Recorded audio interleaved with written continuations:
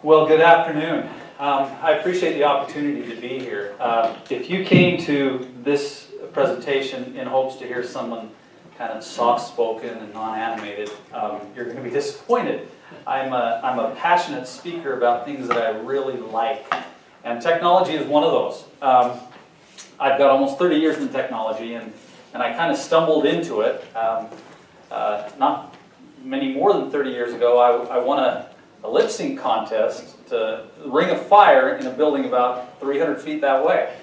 And about that same time, I was poor, broke, and trying to get through college, and landed a job with a retail store that WordPerfect had called Computer Show.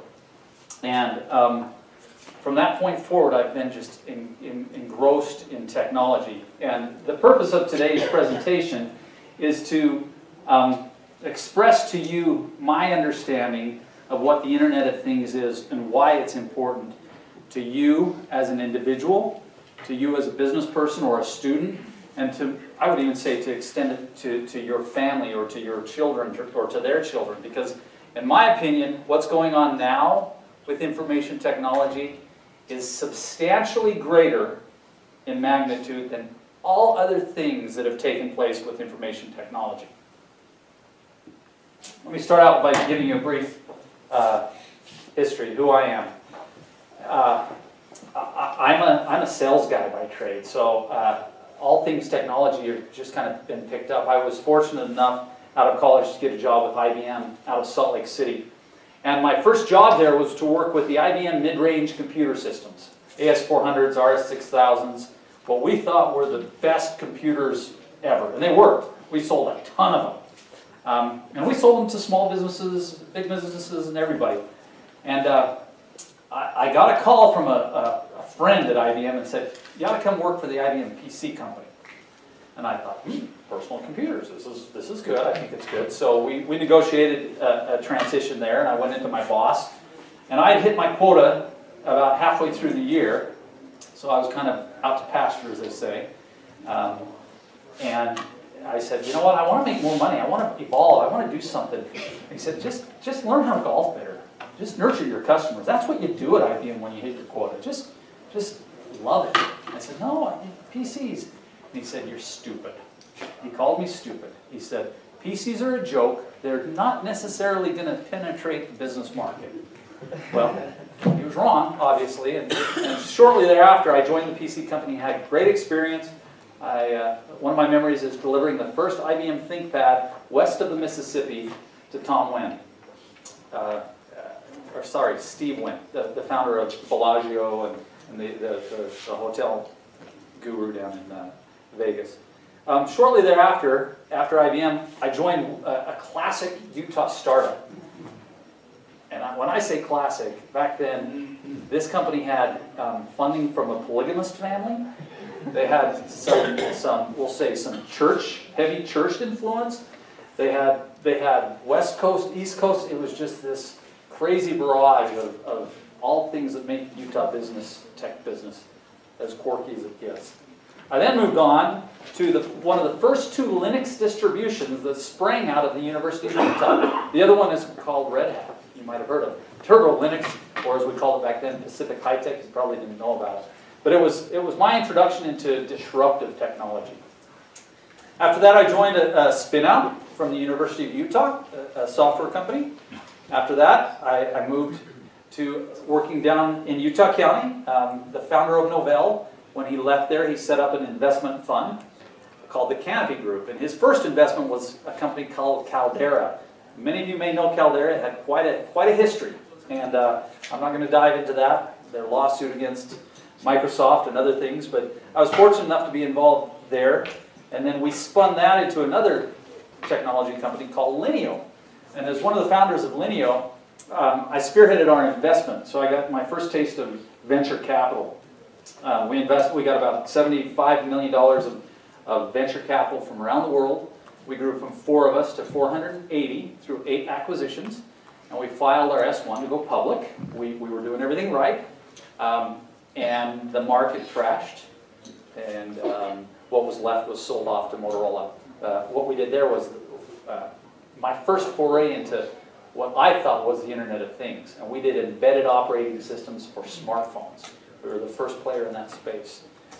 From there, I moved into MaxStream, and as was mentioned, MaxStream was a company that I co-founded. We ran it very tight. The Canopy Group invested. We sold the company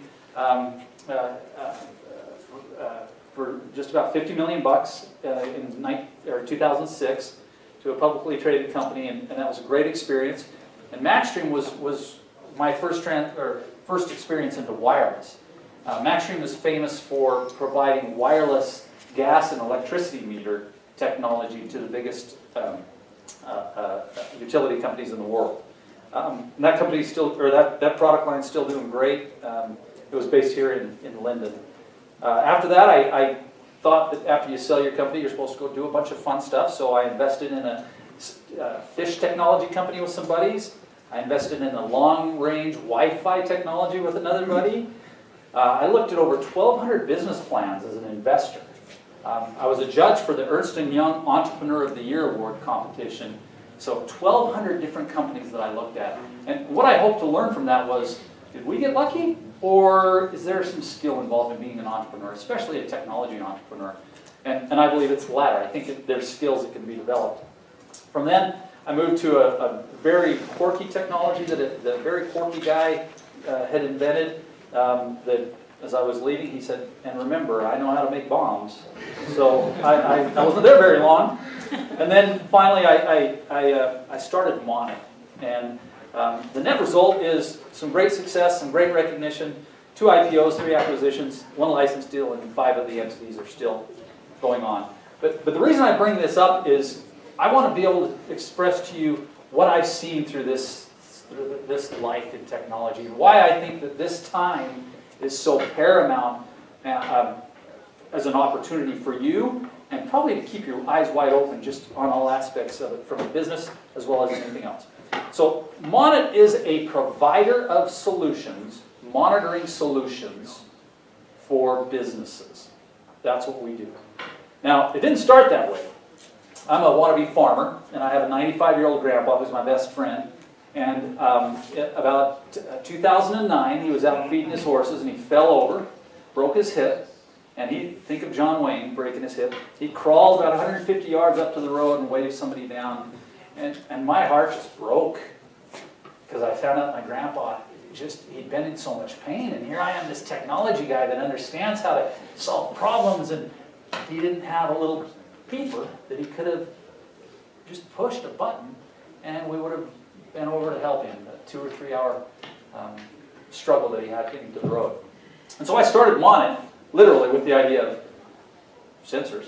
I know a little bit about wireless. Grandpa needs it. Let's jump into it. And part of that stupidity, if you will, of not knowing all of the options out there was beneficial. And I think it's going to be beneficial as we evolve the Internet of Things. So we started doing that. We started from the ground up. I started hiring engineers and challenging them to look at different things. And so we said, well, my grandpa's out in the field. How are we getting a press button to my cell phone? Well, there's a thing. There's a transport. Maybe that transport goes right to me, or maybe it goes through a hub or a gateway, and then it goes maybe through a carrier, and then to me. And then how do I look at it, or how do I interact with it? Or if I'm the only one, is it just human intervention, or does it go to something else and trigger some control? Just the complexity, just layer upon layer upon layer. And so we actually took a step back and said, all right, let's hang our shingle. So we did. We opened Monnit. Monnit doesn't mean anything. It was a URL we could find. Our software later became iMonnit. That wasn't available when we started, but it sounds good. And so we hung our shingle out and said we're in business. And by far, the business transactions that Monnit has seen have been substantially faster than any other transaction I've ever seen. Fast forward till today, we're getting between 3,800 and 4,200 new inquiries or people coming into our store per day. And the reason is because the messaging of what can be monitored is being heavily portrayed by Monnit, and more importantly by our 300 private label partners. So Monnit, as you can see, Monnit provides wireless sensors that then transmit their data about the business or environment to a gateway that receives the data, then pushes it to a cloud-based application that then displays that so that people can monitor what's going on in their businesses. Okay, and we've got about 7,800 customers, and things are going really well. Why I believe Monnit is in a position to talk about the Internet of Things and make some, if you will, predictions or strong statements about what's going on is because I feel that we're at the tip of the spear. And what I mean by that is those 4,000 customers that come into our storefront virtually on our website, many of them have applications that you couldn't come up with in your wildest dreams. And more importantly, the transaction from them, from their need to getting that need addressed is extremely fast. Faster than any other technology I've seen in information technology. Specifically, this is just the past, since Monday, we received a large order of sensors for the Cheyenne, Wyoming landfill. All right. If I would have asked you, anybody here, is the middle of Wyoming landfill going to be an IoT prospect? I would have said no. Okay. Substantial order, monitoring gas, monitoring vehicle presence, monitoring facilities, monitoring heavy equipment, about 17 different types of wireless sensors, plus a handful of other control devices. Tuesday, I got a call from the largest entomology bugs lab in the nation, where they are continually growing and monitoring bugs. One of the problems with bugs is they're pretty temperate. They got to have the right environment. And this group in Florida, they lost a massive amount of bugs last week, about $300,000 worth of bugs. So, substantial problem that needed to be addressed. And then one of the other ones that's kind of fun is the largest banana ripening company in the world, where they bring, bananas are very green when they get them, they bring them in for a certain amount of time, they ripen them in these massive warehouses, and they ship them out. Again, these are things that we, as Monnit, are able to see and are excited, and personally as a technologist, I'm excited to see the breadth of these applications. So for us, what is the IoT marketplace? It's not the traditional consumer, commercial, and industrial. To us, it's different. It's people, places, and things. Now, you might think that's saying the same thing in a different way, but I don't think it is. Okay? Because of the breadth of these applications, here's an example. For people, it's not just the consumer that has a cell phone. It might be as personalized as a wearable. This is a concept that we created a few years ago for a spoon that measures and gives you feedback on the amount of food you eat. Okay? Vibrates when you're eating too fast, shocks you if you eat too much. Okay? We never actually marketed or finished this up. There's a group at CES last year that had something very similar to this that actually got funded. But so it's about the people and what people are doing, not necessarily, hey, we're all clones that use the same piece of technology. It's the Internet of Things is more personal than anything we've ever seen with technology, right? It goes way beyond a wearable that tells me how many steps I take. Okay, so that's the people aspect of it. And then on the places side of it, it's not we are deploying technology into the office. Right? It's not in the office, it is the office. Okay? The customer is the office. It's all things around the environment. Surprisingly, I could probably walk around here and tell you 10 different areas that could be applied. I can tell you when this garbage can is full.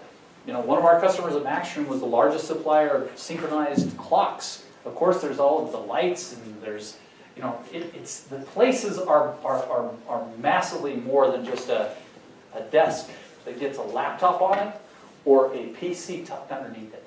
Okay, so the places is exponentially greater than we've ever seen. And then finally, it's the things, and this is where we as Monnit are really focused. Everything from vending machines to heating ventilation, air conditioning systems. One of my favorites is this blue one right here. One of the things we monitor are industrial heaters. Okay?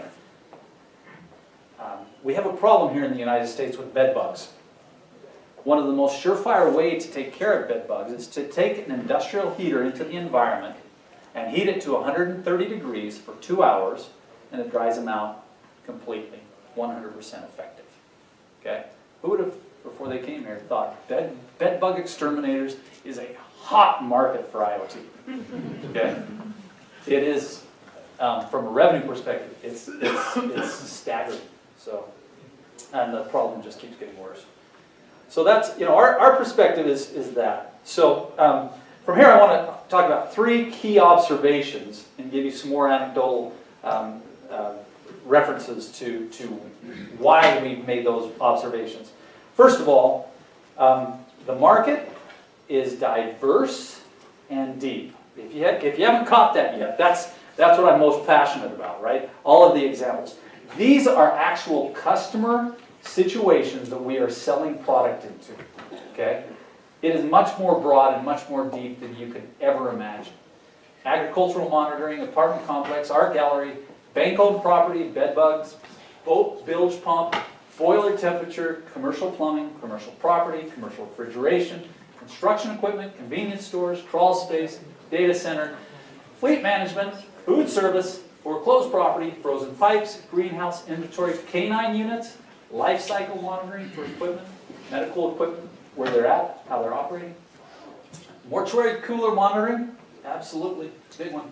Museum light exposure, organ and tissue cooler monitoring, parking garages, pharmaceutical, production line, rental tool, residential, resort, server rooms, sump pumps, temperature, toilet, water. Big, see that? Little vibration sensor on a toilet can tell you literally if there's a leak going on. It can tell you how many people are living in the apartment by the number of flushings. Vacant property, warehouse monitoring, water heater, water leak, and wine storage. Okay? Scratching the surface here. Literally scratching the surface. So my first observation that I think is critical is that it's broad and it's deep. Deeper and broader than you can ever imagine. Now, I'm not just a fan of the Hair Club of America, I'm a customer, right, as they say. I personally have 84 sensors in my life. Okay, I've got my home, I've got teenage girls, so I definitely have monitoring systems, sensors on doors and windows and things like that. I have a farm, I have horses, I have equipment, and I have a business. And between all of that, about 2 years ago, I had one of those aha moments where I went to grab my phone, and it wasn't to check email, it wasn't to see texted or called, it was right to my data to tell me how my sensors were doing in those key areas that I was concerned about. And I've been hooked on that data, I would say, more so than anything else. And what have I saved? I've saved saved a flood in my basement because of a water heater. I had a horse that was very sick, a horse that is important to our family and very valuable to us, that had a problem we were able to monitor. Numerous batteries in equipment and things like that. I need to go through, I haven't done it, but the savings are going to be staggering. Another example is we were contacted, diversity. We were contacted by a specialty product regional trucking company. This company is contracted by Amazon Fresh to take from one warehouse literally to another in one of the eight markets that Amazon sells groceries. This trucking company came to us and said, we've lost $40,000, $50,000 worth of produce over the past 6 to 8 months. We need a remote monitoring solution, and we need it tomorrow. So we approached them and said, we've got wireless sensors, as you can see on the truck. We've got these cellular-based receiver or gateway that plugs in to the electrical system of the truck, and these sensors monitor the temperature and feed that sensor data back to a data cloud application where they're able to get alerts and alarms when something happens. The end result is the ROI, and here's the numbers.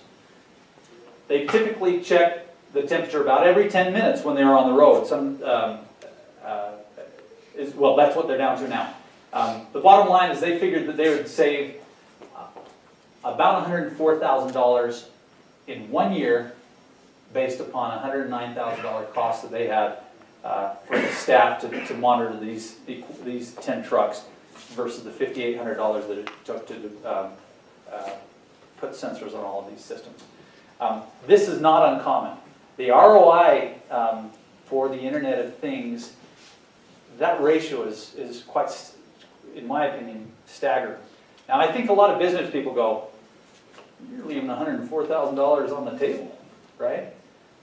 And I think I have that conversation in my head more than I don't. But I'll come back to this. I don't think it's necessarily that. What I do believe is that value evolves, okay? If we remember what happened in the IT industry, you know, WordPerfect, what'd they sell? Initially, right? A friend of mine was one of their first sales guys. They sold word processing programs to law firms, okay? Then they got into Corel, or the drawing programs and the spreadsheets. And value, I believe, will incrementally grow as people become more and more comfortable with the Internet of Things. I have no concerns that I can sell a $5,800 solution to somebody where they're saving $105,000. I believe that we'll get, at the end of the day, with this customer in particular, we will get substantially more than that 109 because, and I'll talk more about this, of what happens with the information. There's a, first I'm becoming aware of the situation, but then there's even more beyond that. Okay. The second observation with the Internet of Things is that the infrastructure of today's information technology industry will not be the infrastructure of the Internet of Things. I hear a lot of people kind of argue that. And frankly, if you follow any of the analysts right now, who are the leading IoT companies? Cisco, Intel, IBM. And I'm here to loudly proclaim that I disagree with that. You know, just like there has been always an evolution of, you know, again, Microsoft and Novell here, they were leaders. iOmega was a leader. These entities in Utah. Then, you know, the Microsofts, you know, now it's Google and Apple. There will be an evolution of the infrastructure. And the infrastructure of the Internet of Things will be substantially more intricate and dispersed than we've seen with any other phase of the information technology industry. I think the first challenge or question is going to be how much of the legacy infrastructure will carry over versus development of new infrastructure. Case in point, I think the most substantial question on the table in my world, in the Internet of Things, is how does a piece of information go from my grandpa to me? Okay. Well, it's probably not going to be wired. Let's throw that out. It's probably going to be wireless. Is it going to be Wi-Fi? Is it going to be Bluetooth? Is it going to be something else? Is it going to be cellular? My experience tells me that it's not going to be any of those. Why? Well, the same reason that I stream Netflix on Wi-Fi is the same reason I'm not going to use it in IoT when all I need is a bit of information, very small amounts of data. I really hate to drive a Mack truck to deliver a red wagon full of dirt. This doesn't make sense. And it doesn't make sense from a cost perspective too, right? If I'm delivering a Mack truck to my customer, yeah, I might get more of the $105,000, but the next guy that comes around with a speedy little red wagon, he's going to get that business from me. So I think that, you know, going back, wireless and the platform there, I'll take it one step further. If that data goes from my grandpa to a receiver, call it a gateway, Cisco's the leader in that, right? They're one of the most prominent. Their infrastructure is set up to take advantage of IP this, IP that, IP4, IP6. What kind of overhead is involved there? Another challenge that I think we've got is batteries. You know, we hear a lot of people talking about, you know, we take it for granted how many batteries we have, but as these Internet of Things get more complex, the battery technology we have today will not suffice, right? Lithium's a little too expensive, it's a little too volatile, right? Energy harvesting, I can get a AA battery in quantities for 16 cents. Okay? I can power one of our sensors with 2 AA batteries for 9 years. Okay? That's a 32-cent cost. Right? There's more I need to do on that with that sensor, like add audio and video, and that's going to use power. But ultimately, new tech versus old tech comes back to what's that infrastructure like. Additionally, we have to worry about, is the pipe, as I said, is it a cell phone pipe, or is it satellite, or is it some other thing? We have to assume that it's going to evolve, just like we understand that GPS didn't exist a number of years ago, and now it's a standard, right? What other technologies maybe the government will bring to bear, or other research labs? So that's your pipes. I mentioned power.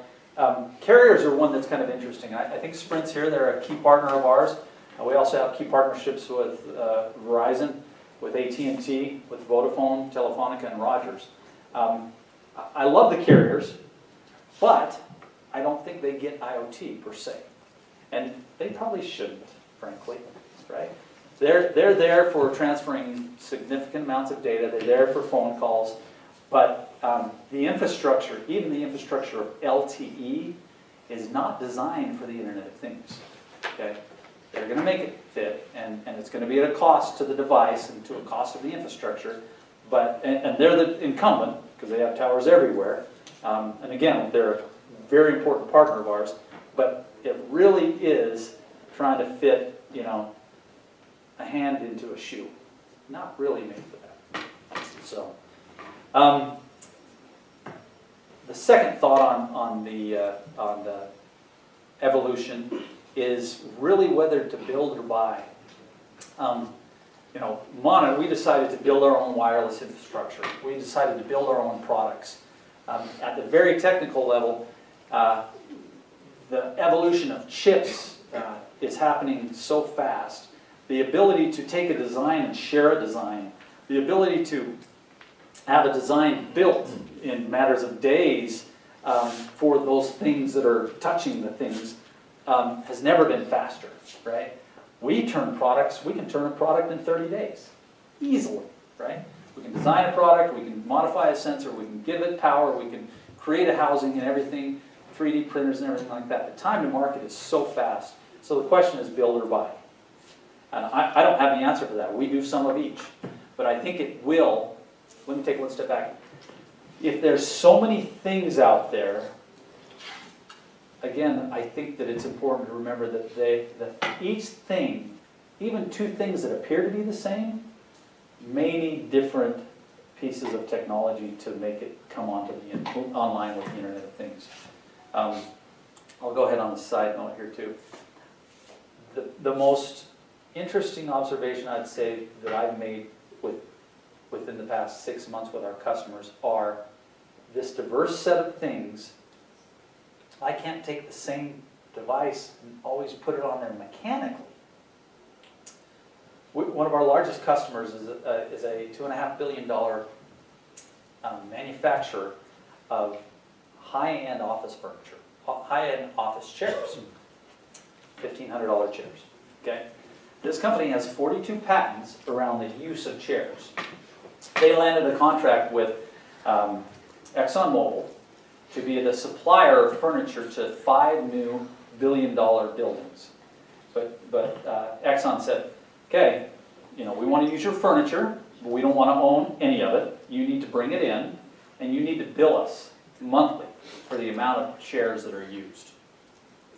So they partnered. They essentially take one of our little wireless sensors, use their patented technology. One of the sensors goes on the bottom of the chair, and as somebody sits down on it, moves it, shakes it, whatever, they start billing. Okay?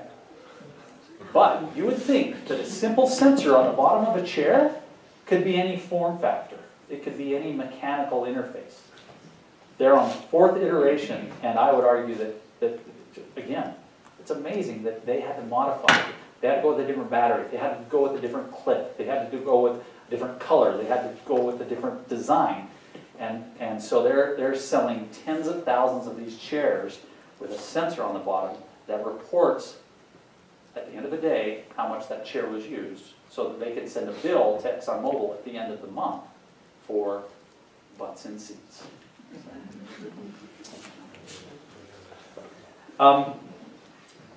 You know, this second observation about the infrastructure and how it changes.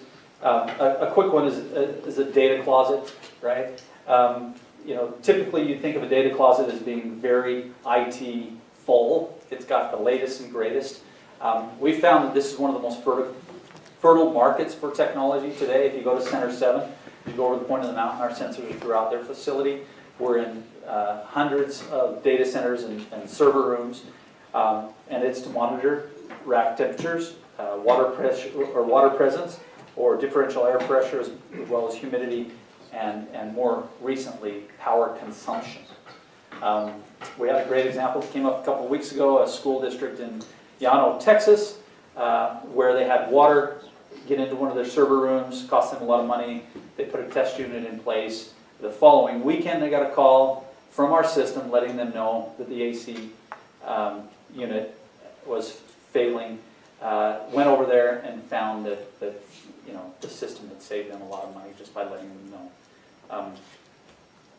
The third observation is the go-to-market, or how does the market, and this again as a sales guy, this is probably an area that I think about more than anything, and some of the challenges. How does this become the, you know, trillion-dollar business that it's going to become? I think there's some inherent complexities to the Internet of Things. One of the first ones is that there are certifications and standards. Monnit out of Murray, Utah, we have had no trips outside of the US. We go to a few trade shows. We do a lot of web marketing, but 27% of our customers, 27% of our revenue comes from international. So, you know, what are the assumptions we can take from that? A, the speed of information through the internet is always what it is, and it's going to only be getting faster. B, the demand is substantially higher than I would have guessed, right? I mean, we're getting, you know, tens of thousands, hundreds of thousands, millions of dollars of orders blindly from overseas. But then C, that demand is allowing most customers to plow through what I would say is a legacy of bureaucracy. Okay? Again, if we're talking about a new market, something that's not just an extension onto IT, the legacy of standards and certifications, I would argue, are not necessarily going to apply. Okay? So, is it, again, it kind of ties back to the Wi-Fi. Is it some things that are UL rated or not UL rated? You know, I have a problem with standards that legacy companies come up with, because I don't think they have the perspective. But that's one of the biggest challenges of going to market, is understanding what those complexities are. I don't have the answer, and we see it every day. And our biggest customers overseas are tackling it themselves at their expense. We spend as much on certifications within our company as anything else. Right now, we've got 19 products in certification in Singapore and 7 in certification here in the US. And it's been that way for a couple of years. I don't know any way to get around it. It's trying to standardize to something that's evolved. Second, as I mentioned, it's the globalization of the Internet of Things. You know, one of our biggest customers is the largest owner of real estate in Asia Pacific. They're owned out of Hong Kong, and none of their product is sold here in the US. They're just about to finalize a partnership with IBM and try to come into this market. But everything we've supplied them has been based around their global markets, EMEA, Europe, Middle East, and Africa, and Asia Pacific. So 430 or 868 megahertz and 900 megahertz wireless sensors. Had we not designed our product with an understanding that we were going to be global, we would have to create a new product for each one. For us, we have one product that is one, if you will, SKU that applies to everything. Now, frankly, we didn't do that on purpose. but we're benefiting from it in that we're able to keep our costs low. Put it in perspective, one of our little sensors costs $50, okay? And so for us to keep the price low, there has to be some economies of scale that you try to bring into bear as you attack the global markets. The third one, and I'd call this the moose on the table, is security. I've probably had more discussions around security as a component of technology than anything else. And I am just schizophrenic. Yes, it is needed. No, it's not. Yes, just, and you know what? I think over the past few months it's come to a head. And specifically that, I think I've got, let me see here. Security is a tug of war, right? With the current infrastructure for information technology security, it is inherently cumbersome to a wireless transmission and wireless upload. Okay? Right now, if I'm sending a sensor reading, it's a very small amount of data. But if I add security and some of the back and forth that has to take place for security, it may be as many as 18, 19, 20 times the trip wirelessly to get that information. We take it for granted because we have real fat pipes with these. But if you have something that's battery powered, that's out on a pipeline or something like that, that has to go 20 times to get one piece of information, you can read into that. The system has to be much more expensive. And so depending on the application, depending on the market for the Internet of Things, security has a bearing. Another very large customer of ours, 150 or 165,000 locations. Okay, very large company. They have systems within these facilities that are very temperamental. They're in the telecommunications world. They're very savvy about security. We went out, presented our solution, they tried it, and we said, okay, well, we're not really set up for security, so here's our options. We're going to deploy this and this and this, and the sensor needs to be a little bigger, and the battery has to be a little bigger. And they said, no, this is a price play. We want that one without security. And that floored us. Why would this massive telecommunications company be okay without it? Because the data that's being transmitted is what's the temperature in that room or on that piece of equipment at this time.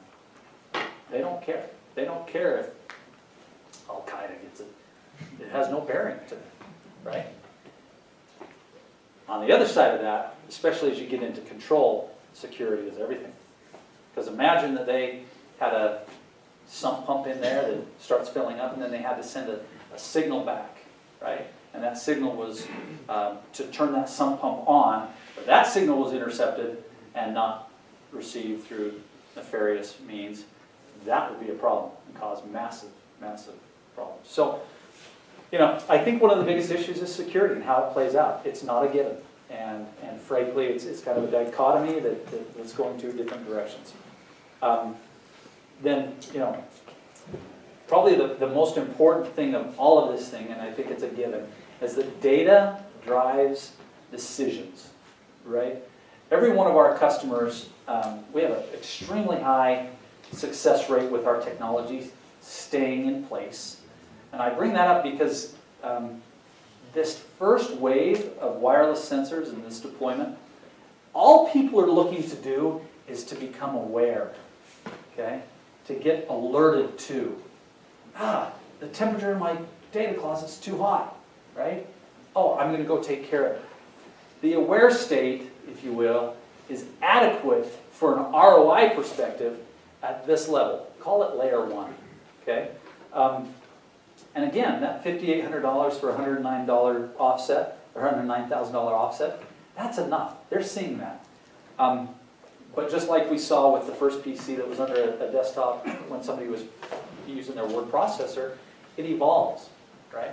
And we believe we're seeing the evolution to the next state is from aware to predictive, okay? Specifically to that customer that I was talking about that has 160,000, 65,000 locations, they're happy with the data and what the temperature is, but now they're saying, okay, put this current transducer that measures current on an air conditioning unit, and if it starts drawing more than 20 or 30 amps, that thing is about to go bad. So at 40 or 50, we're going to go ahead and roll a truck out to take a look at that. Predictive maintenance, okay, which which is substantially more than wait till it fails and then fix it, which is the aware state. It's the predictive predictive abilities within a IoT system. And then the third one, and I'll use the same example, it's the transformative. So with this customer, what they're specifically doing is they're taking the temperature in that little building, they're taking the current draw from an air conditioning unit, and then they're saying, okay, it's getting close, we need to send a truck out there. Out of our 4,500 independent contractors that are out there that work for us, which one is closest? Which one has a truck that's full of gas? Which one has an employee that we can pay less than $14 an hour? And do it on a day when there's no traffic, no bad weather, and you know, my end cost is a third of what it would be as if it was an emergency. That's taking place, I'd say, with our most sophisticated companies or partners, and that I believe is transformative. So from aware to predictive to transformative, and I close with that. That I believe this Internet of Things is substantially more transformative than we've seen any the IT industry in whole, or any section thereof. Now that's a bold statement, and you know, there's no way to predict that effectively. But the reason I can say that is because the customers that are getting into this are customers that have never been in technology per se, or Internet of Things. I got a call last week from a Botox clinic chain in Minneapolis. Okay, they called me and said, we just lost $22,000 worth of Botox because it wasn't frozen, it was supposed to be refrigerated, and you know, whatever. I was talking to somebody that had a PC. That's all they'd ever experienced. They had a cell phone, and in 15 minutes we were able to close a sale for $10,000 and send them product. You know, that is a Botox clinic that has one mission, and that's putting Botox in people. Okay? For them to move beyond cell phones, PCs, and printers, which is the breadth of their technology, to monitoring systems throughout all of their coolers and fridges, I think that's the engine that's going to drive all of this. And it's, again, it's blue ocean, as they say. So new markets and new opportunities. So in closing, I appreciate the opportunity to be here. You Star. As you can tell, I'm very passionate about this, and I would hope that you would go here with the message or with the thought that Monnit is a company that's looking to collaborate.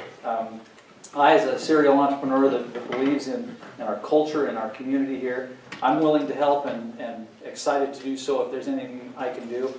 And I encourage you, if you're in the business of IT, to expand your vision, expand your thought. As they say, seize the day. This is incredible. And that's just our opinion from seeing so many unique applications come in the door. I believe that the opportunities are deeper into the opportunities. You know, we chose a broad play. But those vertical plays are going to pan out substantially more than any other vertical play, I believe, than you've seen in IT as well. So with that, I appreciate your time and happy to answer any quick questions if anybody has them. Thank you.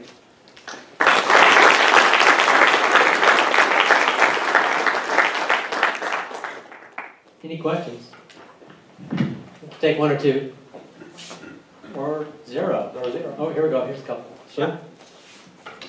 I'd like to ask what your vision of the Internet of Things is, in terms of your perspective, your background, your expertise. What is your vision of what you see it becoming in the future?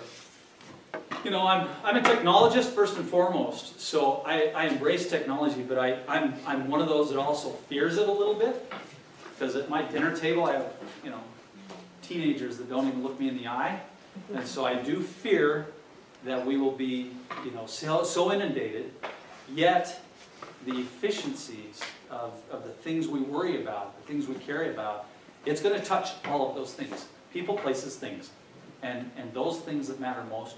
And there's a linear correlation to how much we're willing to spend for those things, right? I wouldn't put a $10,000 sensor on a $3,000 horse, right? But there's a threshold there. So all of that needs to be worked out. But it is impacting every aspect of our life. Yeah, one more? What's your opinion on mesh networking? Great question. Appreciate that. And any other technical questions I can talk about. My last company, MaxStream, had some of the best mesh technology on the planet at the time. There's a lot of mesh plays out there now. The only issue with mesh is that typically it requires one of two things: more sophisticated clocks or timing or crystals, which increases the cost of your design, or you've got to have batteries and things on all the time. So for me to mesh with you, you have to have your ears on all the time, right? And that's or know when to turn your ears on. With RF, the challenge with those synchronized timings are that something might get in the way and block my message, and then your clock gets drifted from my clock, and that hasn't been completely worked out. But I love mesh. I'm an advocate of it. It's not fully fed. So, thank you. All right, thanks again, Brad, appreciate it.